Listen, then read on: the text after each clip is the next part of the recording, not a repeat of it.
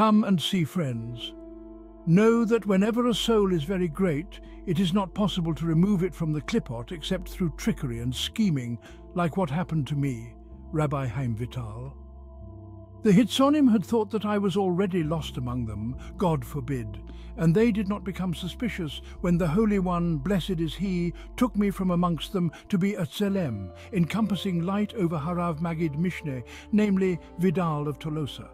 They thought just the opposite. They thought that it would be to their benefit, but I ended up becoming their enemy by strengthening the HaRav Maggid Mishneh instead. You will see that many great souls are born to simpletons, and sometimes even to evil people, like in the case of Avraham, who was born to Terach. It wasn't sufficient that he made and worshipped idols, but as our sages say, and it is mentioned in the Zohar also, the Terach angered his master by being intimate with his wife during menstruation, and from which union Avraham Avinu was born. In this way, God, may he be blessed, tricked the hitzonim, drawing into that drop of semen the soul of Avraham Avinu, without the hitzonim being aware that this was part of his rectification.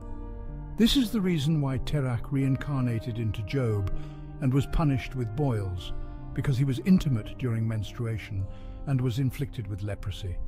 It was also for this reason that Avraham was thrown into the fiery furnace in order to become cleansed from the sin of his father in the fiery furnace.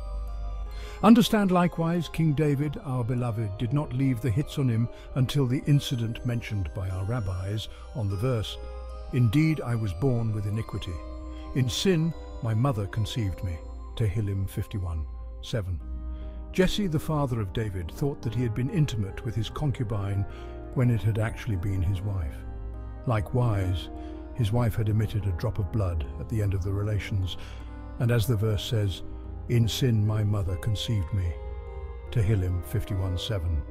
Had it not been this way, the hitzonim would never have allowed him to leave. This is also the same reason for Tamar fooling Yehudah into intimacy.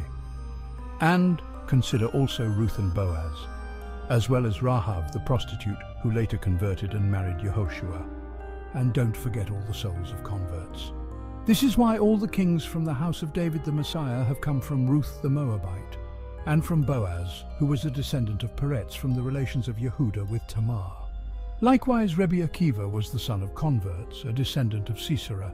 This is the kind of trickery and scheming that the Holy One, blessed is He, does with the Klipot to bring out a soul that is oppressed amongst them. Understand this well. Enough has been revealed for the wise to see. Amen.